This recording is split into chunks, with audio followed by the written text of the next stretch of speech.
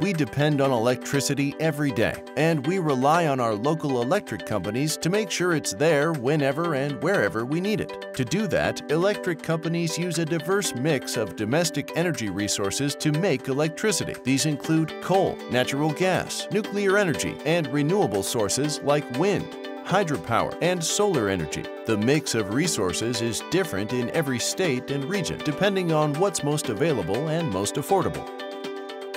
Solar energy plays a growing and important role in our nation's energy mix. And electric companies are leading the solar charge by having built or financed most of the solar power generation we have today.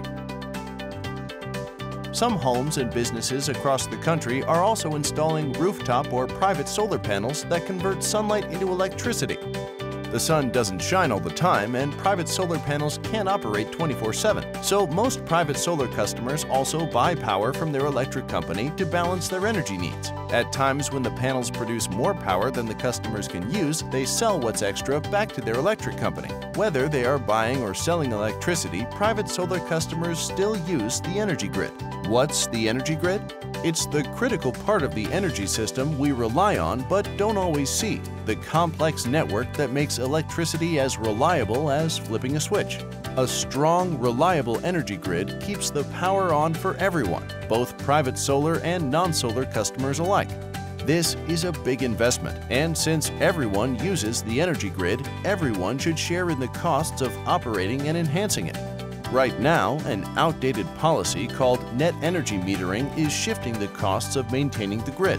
That's because private solar customers who use the energy grid to buy and to sell electricity actually contribute less to cover grid costs than other customers. Yet these customers continue to be connected to the energy grid and rely on its services just like everyone else.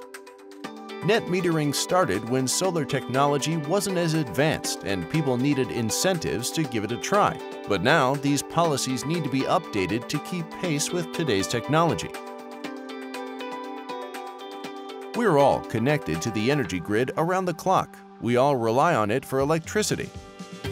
Updating net metering policies is the best way to make sure that everyone who uses the energy grid is paying for it.